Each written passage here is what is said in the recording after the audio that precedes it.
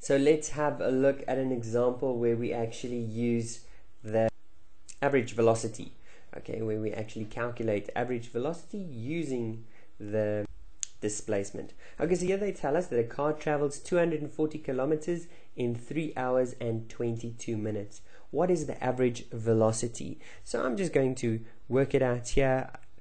Of course, I know that my formula for my average velocity is given by average velocity is equal to the change in displacement over the change in time.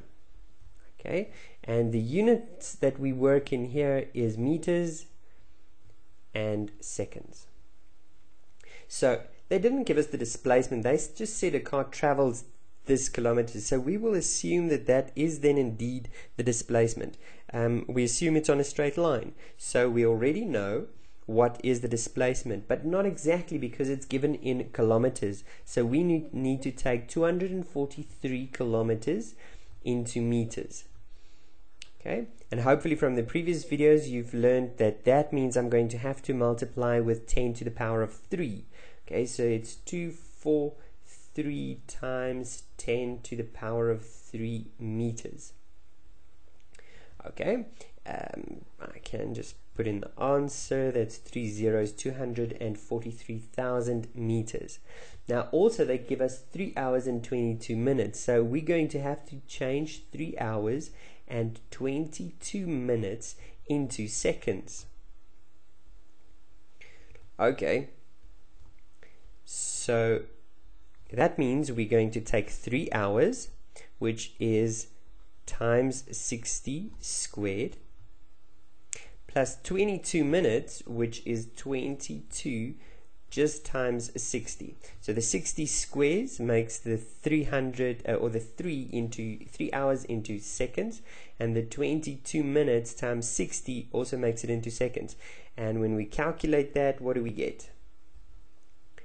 So we get 3 times 60 squared plus 22 times 60, and we get a total of 12,120.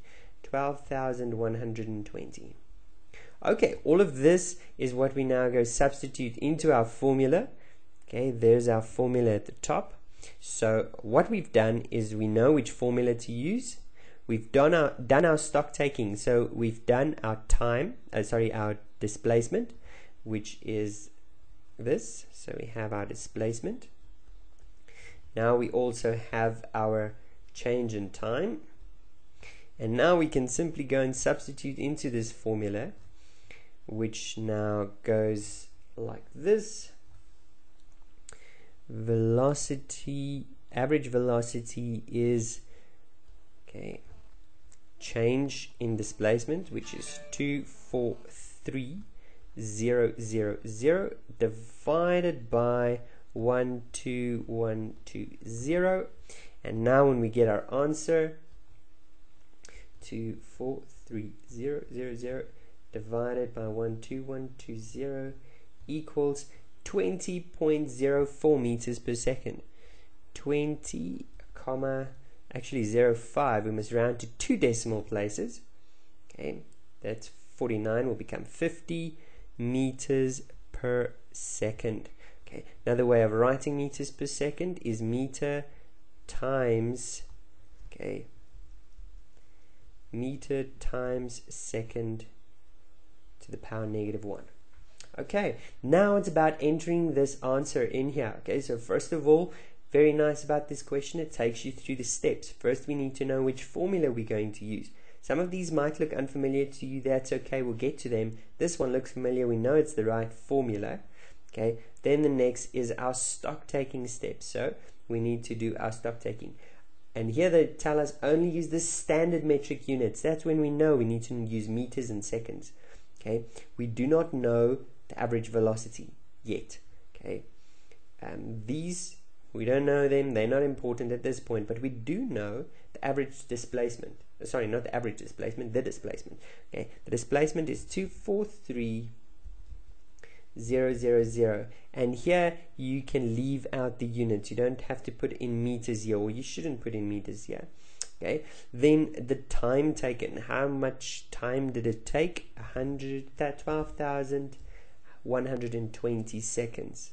Okay, and then finally we need to substitute. So we know we're working out velocity, and we are substituting, and in the substitution step we have to write this whole thing out. Okay, that's where you're getting your marks from for this question. 2,243,000 divided by 12120. Always click on preview. Okay, just confirm that it is indeed correct.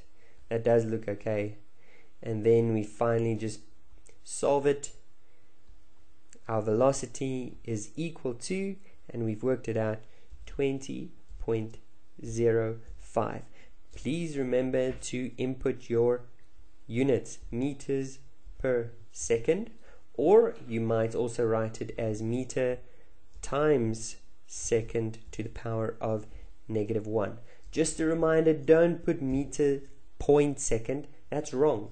Okay, the computer recognizes the point as a comma delimiter.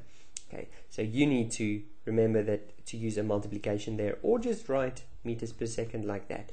That should be fine. Always preview, and that looks absolutely perfect. 20.05 meters per second.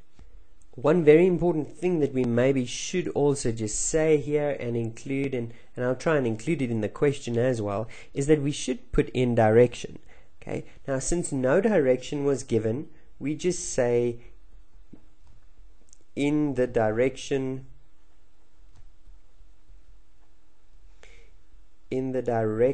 of motion.